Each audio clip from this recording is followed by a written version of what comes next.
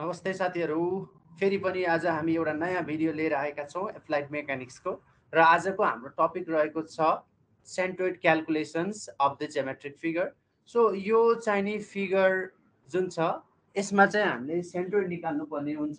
यो सेन्ट्रोइड निकाल्दाखेरि चाहिँ एउटा कर्भको फिगर दिएको छ, y equals to x square by ए छ, र अर्को स्ट्रेट लाइन गएको एउटा इक्वेसन छ। र यो कर्भ र स्ट्रेट लाइनले इन्क्लोज गरेको जुन यो सेडेड पोर्सन छ यसको सेन्ट्रोइड निकाल्नुस् भनेर चाहिँ तपाईले सोधेको छ, र डाइमेन्सन ए र ए दिएको छ। So particularly this type of problem has been asked in many university level examinations. So watch the complete video for knowing the solutions of this type of problem. So let us do the solutions.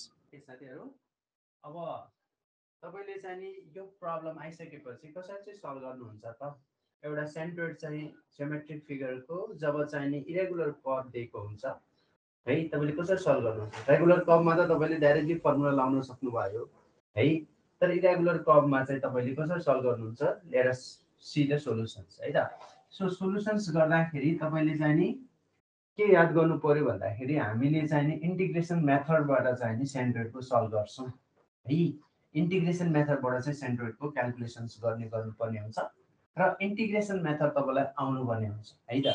So particularly for the solving of integration method x बार र Y बार त्यो निकाल्नु पर्ने हुन्छ। यसको लागि formula x bar is equals to 1 by A integration of x इलिमेन्टल into डिए।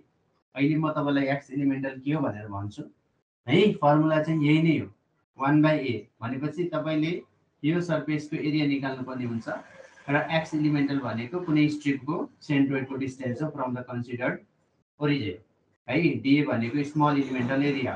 So यो formula तपाईले use गर्नु पर्यो। वाई बार भनेको फेरि पनि 1 बाई ए वाई इलिमेन्टल इन्टु डिए।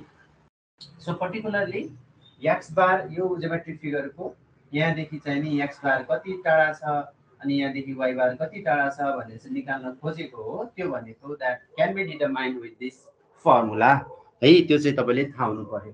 अब फर्मुलाजहरु थाहा छ भनेपछि अब कसरी युजेस गर्ने त?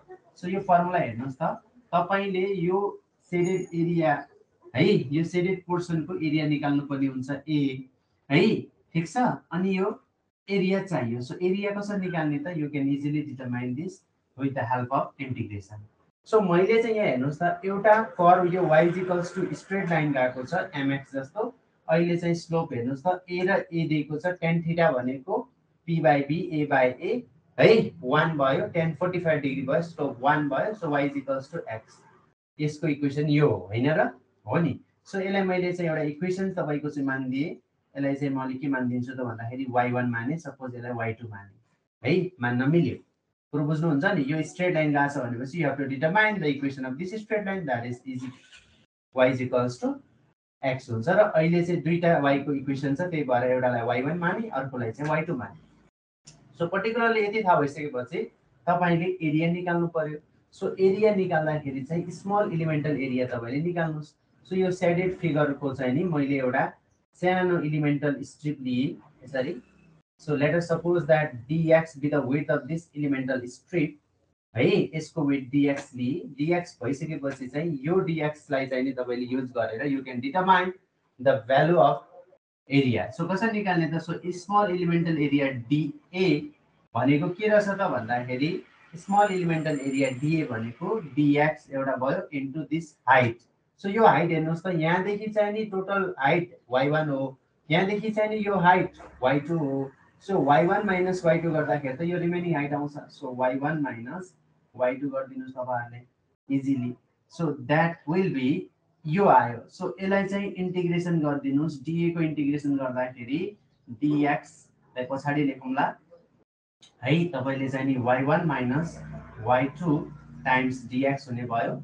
अब लिमिट हेर्नुस् त, dx कहाँतिर छ त्यहीतिर चाहिँ लिमिट हुन्छ। सो dx यो डाइरेक्सन होरिजोन्टल डाइरेक्सनतिर छ भनेपछि obviously limit will be going from 0 देखि a सम्म है। त्यो चाहिँ तपाईले बुझ्नु पर्यो है त।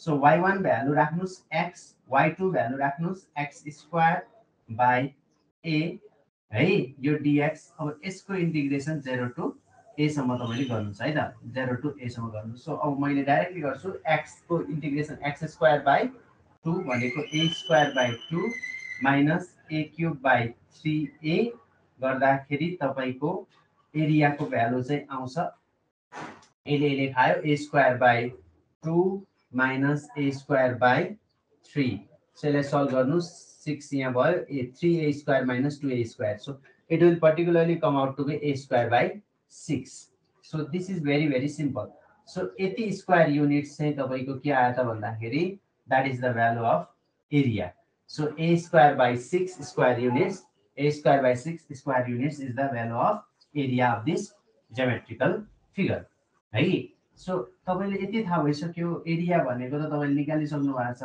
a square by 6 square units so यति थाहा भइसकेपछि अब तपाईले चाहिँ नि x bar र y bar कम्पिटिसन गर्न सक्नुहुन्छ सो x bar को लागि भर्खर हामीले के लेखेको थियौं त है तपाईलाई थाहा छ होला x bar को लागि 1 by a integration of x elemental times dA भनेर लेखेको थियो dA त निकाल्न सक्नु मन छ what is this x elemental so x elemental भनेको के हो त भन्दाखेरि यो एउटा जुन स्ट्रिप तपाईले कन्सिडर गर्नु भएको छ यो तपाईले स्ट्रिप कन्सिडर गर्नु भएको छ यो स्ट्रिपको चाहिँ नि यो स्ट्रिपको सेन्टर है सेन्ट्रोइड हो अर्थात यहाँदेखि चाहिँ यो दूरीलाई चाहिँ नि हामीले के भन्छौं x एलिमेन्टल भन्छौं सो ओरिजिन देखि कन्सिडर पोजिसन देखि तपाईले एलिमेन्टल स्ट्रिपको सेन्ट्रोइड सम्मको डिस्टेन्सलाई x एलिमेन्टल भन्छ है सो यो x एलिमेन्टल अहिलेको केस हेर्नुस् त x एलिमेन्टल भनेको सेन्ट्रोइड सम्म दूरी हो यो पर्टिकुलरली यहाँ देखि x हुँदाखेरि पर्टिकुलरली भ्यालु भएको यहाँ यो कर्वको लागि y2 हो के न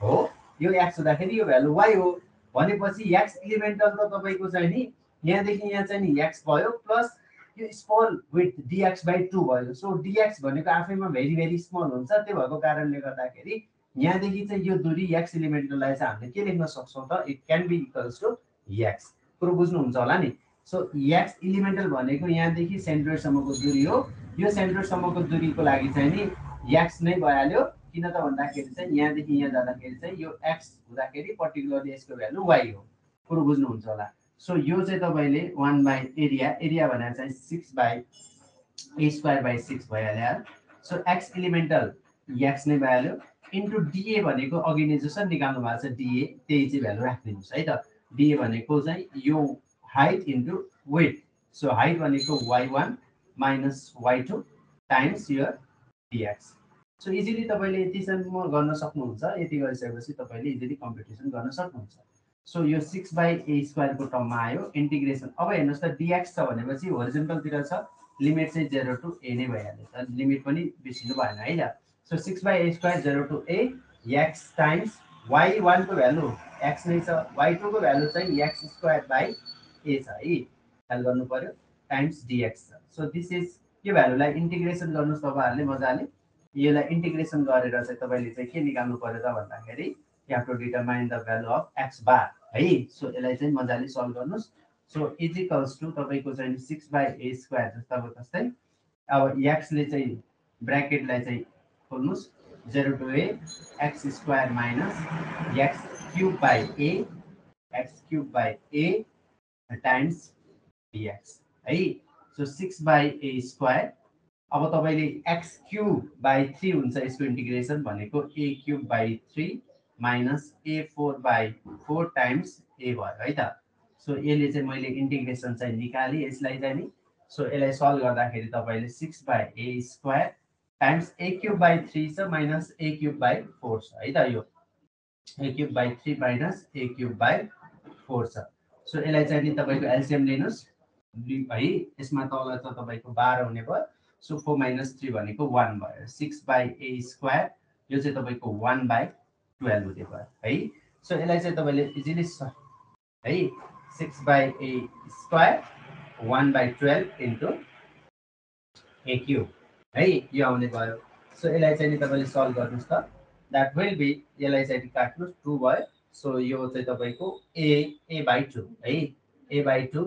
units so that is the value of x bar a by 2 units है सो लाइकवाइज x बार आइसक्यो है अब चाहिँ x बार आइसकेपछि तपाईले y बार पनि निकाल्नुस् है त सो y बार कसरी निकाल्नुहुन्छ है सो y बार कसरी निकाल्नुहुन्छ त त्यही फिगरलाई हेर्नुस् सो x एलिमेन्टल त हामीले निकालिसक्यौं है अब y बार को फर्मुलाको लागि y बार भनेको 1 बाइ a फर्मुला युज गर्नुस् y इलिमेन्टल टाइम्स dA हो। अब एरिया थाहा छ, y इलिमेन्टल आउनु पर्यो है इन्टु डीए। सो y इलिमेन्टल भनेको यो फिगरको लागि कन्सिडर पोजिसनदेखि ओरिजिनदेखि यहाँदेखि यसको सेन्टरसम्मको दूरी हो है, यसको सेन्टरसम्मको दूरी हो। सो y इलिमेन्टल भनेको यो दूरी हो y इलिमेन्टल। यसलाई चाहिँ यताबाट हेर्दाखेरि यहाँदेखि चाहिँ नि यहाँ दूरीलाई चाहिँ के भन्छ त, यो डिस्टेन्सलाई चाहिँ नि y इलिमेन्टल भन्छ। So y इलिमेन्टल is nothing but ओरिजिनदेखि लिएर कन्सिडर इलिमेन्टल स्ट्रिपको सेन्टरसम्मको डिस्टेन्स हो है, त्यसलाई चाहिँ त्यसरी बुझ्नु पर्यो।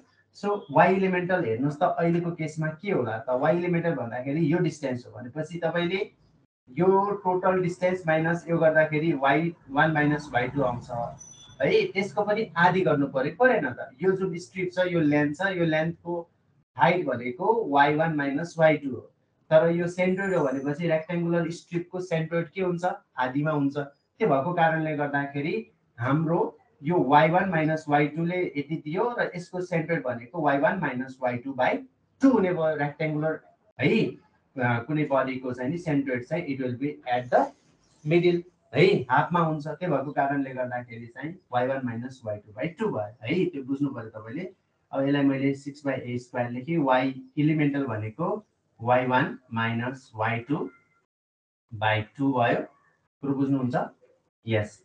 अनि अर्को डीए भनेको अघि नैको तपाईँले चाहिँ लेख्नु पर्यो है। अब म अलिकति तल लेख्छु, is equals to 6/a² y इलिमेन्टल भनेको y1 माइनस y2/2 टाइम्स, हेर्नु त डीए भनेको त थाहा छ अघि नै y1 minus y2 times dx। So इलिमेन्टल strip dx नै छ, यो यही हो, यही स्ट्रिप हो भनेपछि यो 0 देखि a गइरहेछ। सो 0 देखि a गइरहेछ, यसरी चाहिँ तपाईँले लिमिट लिनु पर्यो। So you can solve this thing and you can get the answer. अब अलिकति यसलाई क्विकली सल्भ गरौँ। So let us try to make it as quick as possible। So यसलाई चाहिँ मैले 6/a² लेखी, 0 to a लेखी। अब हेर्नुहोस् त a minus b, a plus b को फर्ममा गएको छ, a² माइनस b² हुने है, y2² अब यो चाहिँ 2 to 2 नै रहने भयो टाइम्स dx। सो यो चाहिँ तपाईँको एउटा इक्वेसन आयो।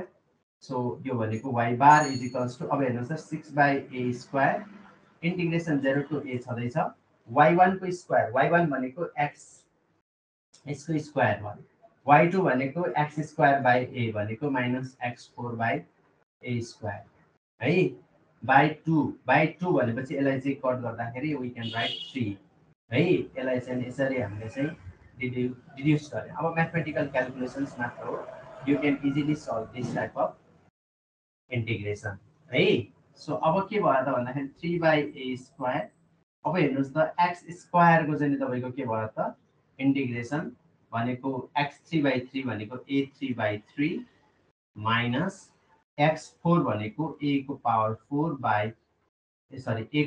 5/5 इन्टु a²। सो इजिली चाहिँ तपाईँले चाहिँ लिमिट चाहिँ राख्नुहोस्, you can easily solve 3/a² a³/3 minus a³/5। So अब हेर्नुहोस् त इजिली एलसिएम लिनुहोस्, 3/a²। अब हेर्नुहोस् त यो चाहिँ 5 माइनस 3 भयो है, 5 माइनस 3 a³ डिभाइडेड बाई 15 भयो। सो यसलाई सल्भ गर्नुहोस् त तपाईँहरूले, 3/5 भनेको यसलाई चाहिँ 5 ले काट्यो। सो यसलाई चाहिँ तपाईँको 2a/5 हो। So this is the value of y bar. So साथीहरू तपाईँको एन्सर चाहिँ के आयो त, x बार y बार एरिया भनेपछि यु हेभ टु राइट है, एउटा सिस्टमेटिक फर्ममा लेख्नुहोस् तपाईँहरूले, एट द एन्ड सजिलो हुन्छ है त। सो देयरफोर यो क्वेसनको लागि चाहिँ एरिया भनेर चाहिँ a²/6² युनिट्स आयो। लाइकवाइज x बार भनेको र y बार भनेको a/2 आयो तपाईँको चाहिँ नि युनिट है, अर्को चाहिँ नि y बार भनेको 2a/5 युनिट्स। सो यसरी चाहिँ तपाईँले चाहिँ नि इन्टिग्रेसन चाहिँ युज गरेर सेन्ट्रोइड चाहिँ निकाल्न सक्नुहुन्छ। पर्टिकुलरली यस्तो टाइपको प्रब्लम चाहिँ सल्भ गर्दाखेरि स्ट्रिप लिनुपर्ने हुन्छ। स्ट्रिप लिँदाखेरि चाहिँ तपाईँले चाहिँ नि अब आइदर यसरी लिन, होरिजेन्टली लिन पनि सक्नुहुन्छ, भर्टिकली लिन पनि सक्नुहुन्छ है। अहिले मैले भर्टिकली लिँदाखेरि इक्वेसन चाहिँ तपाईँको y1लाई चाहिँ radius in terms of x गरेँ है। अब यो मैले यदि होरिजेन्टली गरेको भए यहाँ चाहिँ dy आउँथ्यो होला है। सो जस्तो तपाईँको dx छ सबै इक्वेसनलाई चाहिँ नि त्यही टर्ममा लानु पर्यो। यदि dy को स्टेप लिएको भए सबै इक्वेसनलाई चाहिँ नि y को टर्ममा लानु पर्थ्यो। सो यसरी चाहिँ तपाईँले चाहिँ यस्तो टाइपको प्रब्लम सल्भ गर्न सक्नुहुन्छ। So thank you so much for watching the video. If you like the content, you can like, share and subscribe this video as well and share to as many as of you who are very very needed for this type of solution. So exam आउँदैछ तपाईहरुको. So thank you so much. Have a go through studies. Thank you so much. Have a nice day. Bye bye.